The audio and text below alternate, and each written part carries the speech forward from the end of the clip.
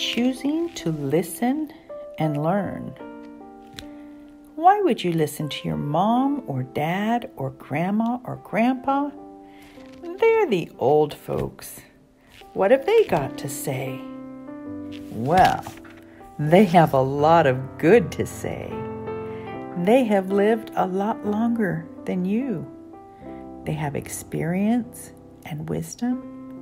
And when you're willing to listen and learn from your parents and grandparents, your teachers and leaders, you're listening to people who have lived and learned during all the years they've been alive.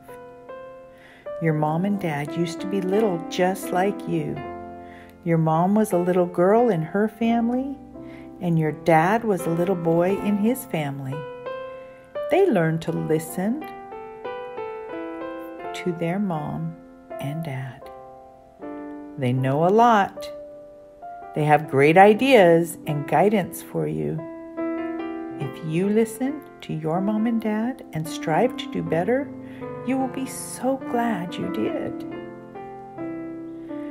A while ago, I talked with you about asking questions and listening. This is a great thing to do with your parents and grandparents. Ask them questions about when they were young. Ask them what they wanted to be when they grew up.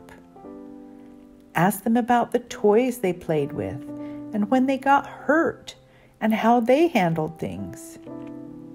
As you listen to their answers, you will learn more about these important grown-ups in your life. You will have love and respect for their lives and appreciate them for loving and taking care of you. Choose to listen and learn from these wonderful people in your life. I have loved sharing this message with you tonight. I know you will listen and learn. You will feel absolutely joyful as you do. Take every opportunity to ask questions. Be a good listener and show love for your mom, your dad, your grandpas and grandmas, your leaders and your teachers. This will help you feel peace, and you will learn some meaningful things. Have a peaceful good night's sleep. Pleasant dreams.